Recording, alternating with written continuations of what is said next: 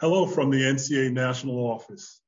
It's been a challenging 18 months, but we at the National Office, just like you and the membership, continue to focus on our first priority, student-athlete well-being. Name, image, and likeness, or NIL, has been top of mind for many in college athletics. While this interim state may not be ideal and likely won't be the permanent solution, now's a time to celebrate the diligent work, collaboration, and thoughtful discussions that led to this moment.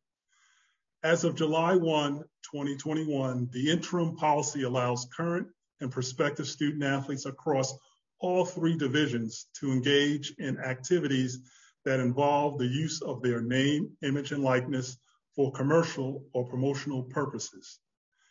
This interim policy provides immediate access for current and prospective student athletes in states without an NIL law or executive order.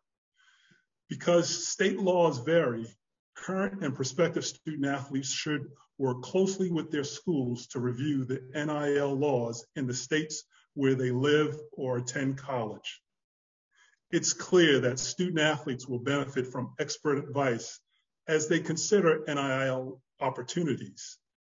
This interim policy enables individuals to seek professional help with NIL activities. Agents, advisors, attorneys, brand management companies, to name a few. While opening NIL opportunities to current and prospective student athletes, this association-wide policy still preserves the commitment to avoid pay-for-play and improper inducements tied to recruiting. Finally, the NCAA will continue working with Congress to develop a federal NIL approach that provides a national solution. Visit ncaa.org/NIL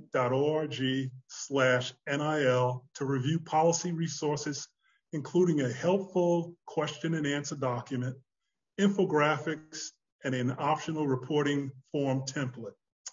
I hope you find this series to be helpful. Thank you for all you do to prioritize academics and student-athlete development, the main reason we do what we do.